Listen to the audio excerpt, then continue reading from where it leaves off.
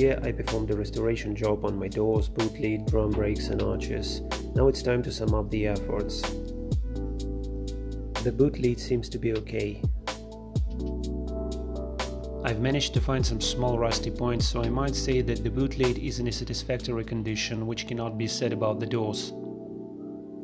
The rust spread under my chemical sandwich, and epoxy primer didn't help that much in rust conservation. Corrosion manifested itself on each door and I had to change the scheme.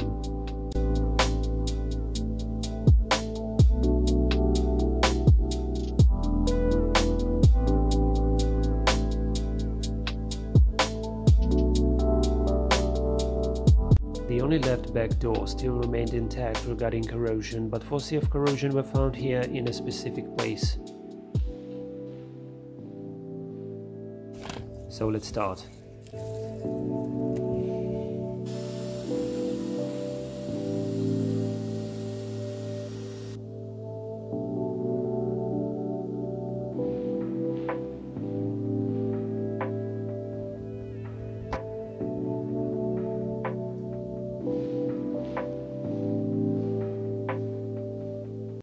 This time I had to pay more attention to rust sanding and I had to increase rust converter exposure time.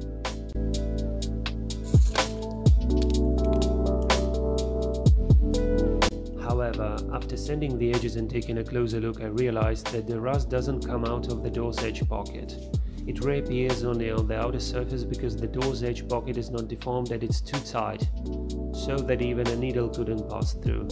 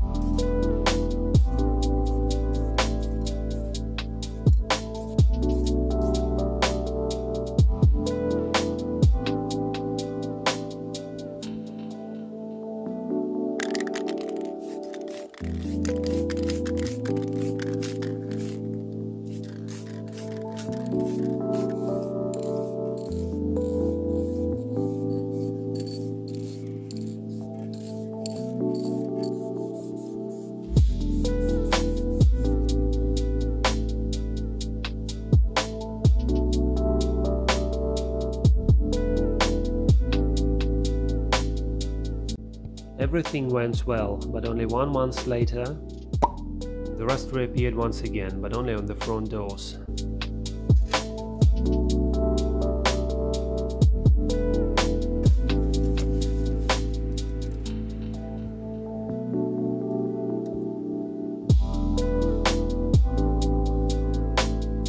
The back doors were in a good condition. So I had to resand everything, and this time I'm gonna use an edge primer instead of epoxy primer.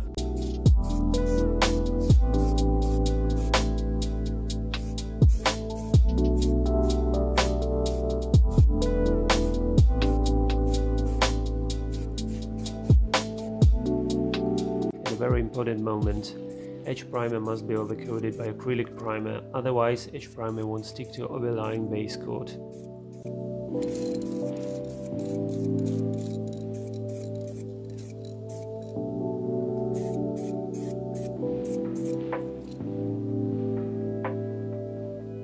Three months later, the rust was not revealed, and I think that this is the perfect working scheme for this moment.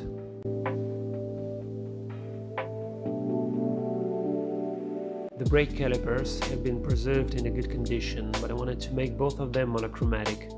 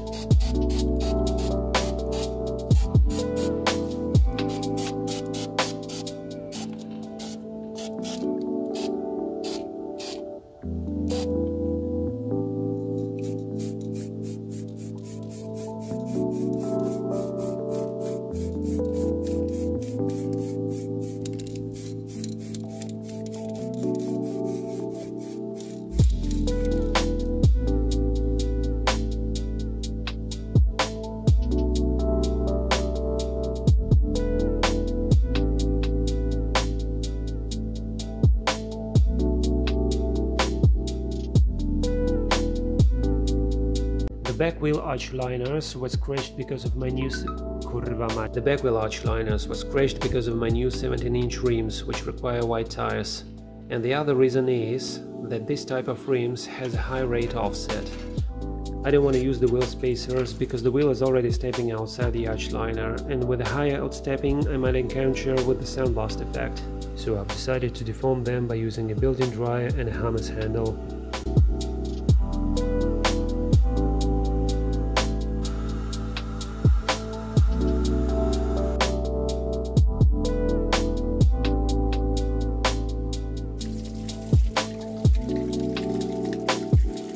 The arch was in a good condition and nothing needed to be done that I can say about the silencer. After 7 years, the outer layer vanished due to corrosion and started making strange annoying noises. The only trouble I've encountered was that there was no silencer for my 1.6 engine model. Only 1.2 versions were in stores. That's why I had to buy 1.2 version made in Poland. And the first thing that I've made was covering this aggregate with black protective paint for barbecues. Hope it's gonna prolong its life. I had to cut the exhaust pipe and then I had to remove silencer from the exhaust damper. The only one problem was that the fastening was stuck inside damper and I had to unscrew the damper's bolts. The bolts were too rusty and I've broken one. In this case the damper didn't fit snugly to the car's body. I was afraid it would deform under the exhaust weight, and that may form a pocket which could hold water inside. It's just a matter of time when the rust would spread in this area, so I had to solve the problem by drilling a hole in a broken bolts area. Then I had to tap a new thread. This area was covered with epoxy primer, the cavity was treated with the liquid petroleum conservant, and the outer side of the car body was covered with bituminous mastic. The bolts were covered with petroleum conservant too. When everything was assembled, the final result looked pretty good. The last part of the exhaust restoration was about the pipe's assembling. The old piece of pipe was covered outside with exhaust sealant and the new pipe was covered with the same sealant but inside. The connection area was strengthened with a clamp.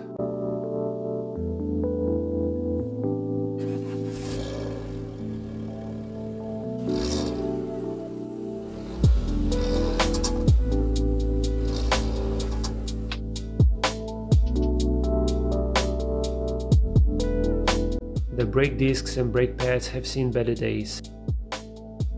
And I've decided to try German parts only because they had a good reviews and the brake discs and frictional surfaces were covered with powder coating.